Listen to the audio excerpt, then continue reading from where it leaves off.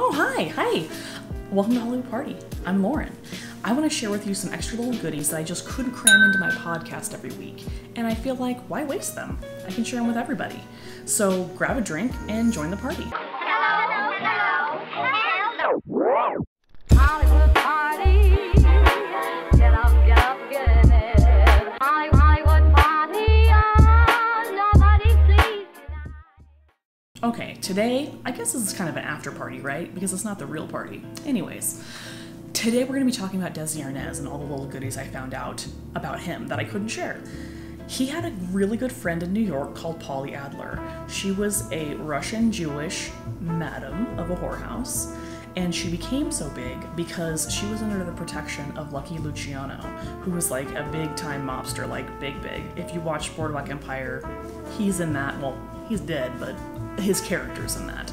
So because she's under the protection of the mob, there's this Supreme Court judge who frequents her establishment. His name is Joseph Crater, and he goes missing.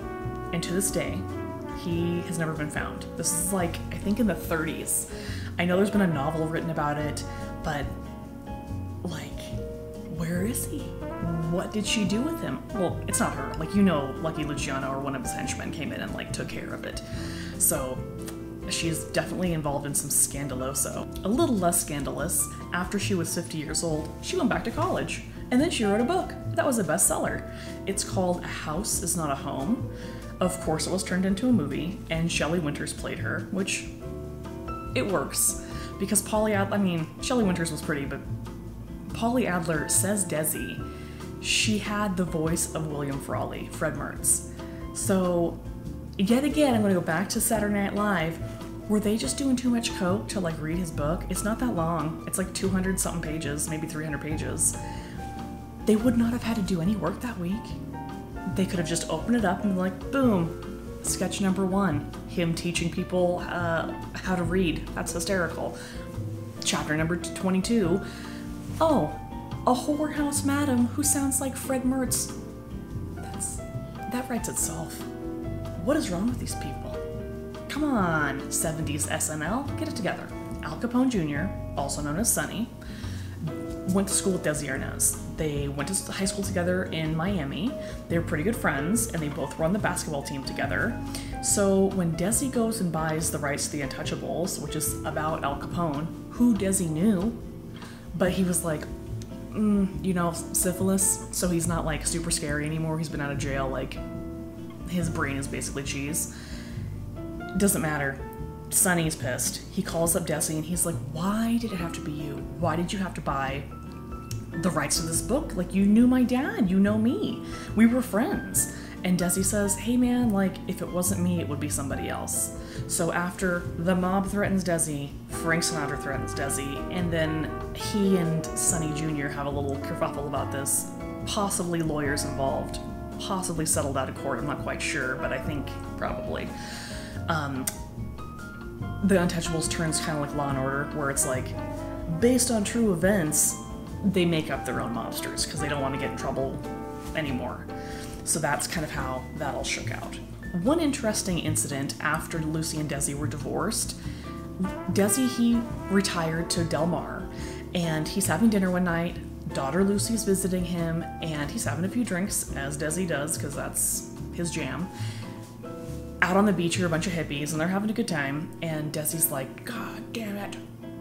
Like, these kids need to, like, be quiet. So he goes out there, drink in hand, a gun in hand, and is like, shut up, be quiet, and possibly popped off a few rounds. Cops are called, he's taken away. Lucy Jr., basically, calls Mama Lucy and is like, hey, Dad got arrested because he was like, all get off my lawn, old man, on these kids. So she sends down someone from LA down to Del Mar to leave blanks, like blank bullets, on the beach just in case this has to go, like, to trial or whatever. It never did, but it's just interesting, like, they were divorced, but they were still super, super close and intertwined and looked out for each other. So, it's cute, but weird. And one last little thing. Desi Arnaz, when he was promoting this book, he talked about how he was a teacher at this little college in San Diego. Oh my god, how cool would that have been to have Desi Arnaz be your teacher? I mean, he could teach you everything about TV or music or both. I don't know, like,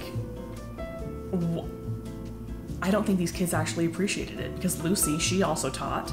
She taught, like, there's a film of her teaching at UCLA, I'll link it down below, and she's very good. She is very, very good. I think she really missed her calling.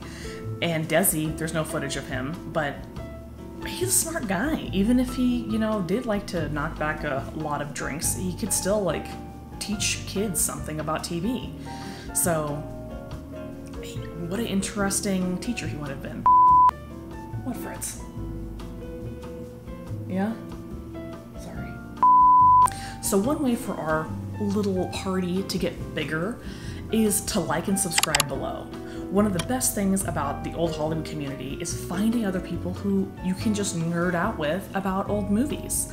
I know it seems like they're few and far between, but if you like and subscribe, we will be able to find each other a lot better. So comment below and tell me what's your favorite I Love Lucy episode. You don't have to have just one. I know it's very hard. So tell me which ones are your favorite.